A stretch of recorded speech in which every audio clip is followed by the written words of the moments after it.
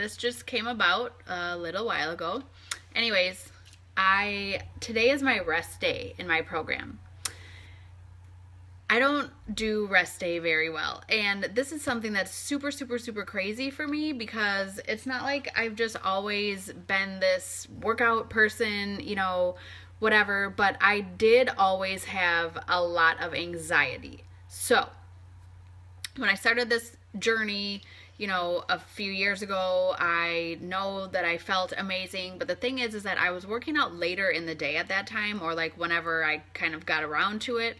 And so that's why when I started, as I was talking about yesterday, like why it's so important to stick to your routine, I created my own routine, and that was to be a morning workout person. And I don't really know why at the time, I do know why. I know that I knew that I felt so amazing after I worked out, and I know that at the time I was sleeping in until AJ woke up. Basically, I wasn't getting out of bed until AJ got out of bed, right? Like, that's what moms do, right? You're like, well, I'm gonna just sleep or lay here. Even if you're not sleeping, you're gonna lay in bed until the kid gets up. And I think that was the worst thing that could have happened for me, because I was so excited and proud, that I was a stay-at-home mom, and I was very, very short, and I had a ton of anxiety at times, or if nap time didn't go well, I just was like kind of crippled with anxiety. And then I was having that mom remorse and guilt of like being angry, and sometimes feeling like maybe I shouldn't have decided to be a stay-at-home mom. And so it was really, really hard for me to be happy all day long with being home with AJ. Okay, so I decided one day, like, okay, well, I have to work out in the morning. And so that's what I've done. That's what I do every single morning. And on the program that I'm doing now, there is a rest day that's written into the program. And the rest day is important because I don't know if you guys are watching or have seen, but I'm lifting pretty heavy, or at least it's very heavy for me. So my body needs to rest. And I also teach cycle on Friday nights and stuff like that. So I contemplating taking my rest day on Friday because AJ is off school on Tuesdays and Thursdays. So with Thursday being my rest day, we're home all day long, okay? I love my kid more than anything in the whole wide world. But if I don't work out in the morning, I'm stressed out all day long, right? So here's kind of like our situation. AJ loves his mom. I love him. Like, it's amazing. But like, he just kind of always wants to do what I'm doing, right? He wants to sit on the counter in the kitchen with me while I'm doing the dishes, and he wants to just always be there, and not always necessarily help, but he always wants to be right there. And it's awesome. Like, don't get me wrong, I'm so glad that he still like always wants to be right by me, but it's when I'm single parenting for the next year, it's just a little bit too much. So last week I did not take a rest day. Last week I was like, I just can't do it. I have to work out or I'm going to be super stressed out. And, so last week I took the rest day from my program, but like I said, that was on Friday when I teach cycle class. So I obviously cheated the system there and was like, okay, well, it's a rest day, but it's not a rest day, but I'm resting in the morning, and so it counts, right?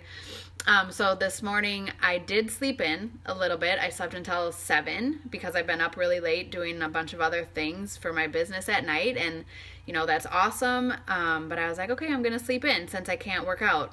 I got up and did my meditation and all of those other things that I do in the morning and worked for a little bit before he got up, but it's just almost instantly, like, I can tell. And so, like, some people are like, well, you're addicted or, whatever. And it's not, call it what you want it. I don't know.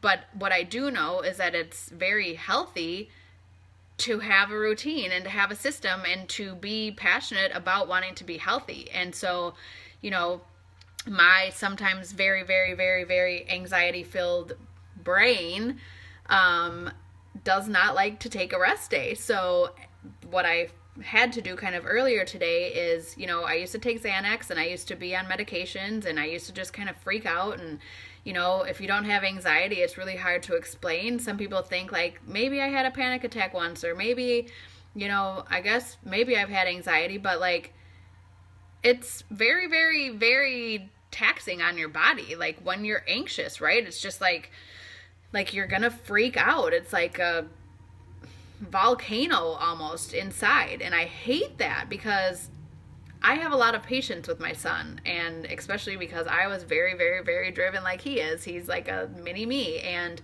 it kills me when I'm not patient. Like it kills me when I am short with him, and it kills me when, I'm just like, oh, like, sometimes when I'm just thinking like, gosh, I just wish I had me time, or whatever the case, like I get really guilty about that. So anyways, the moral of the story is, I probably am not going to be taking a total rest day. Like, I know that's what's supposed to happen in this program, but at least next week I'm going to have to do something, some abs or some yoga or, whatever the case is. My body is very sore.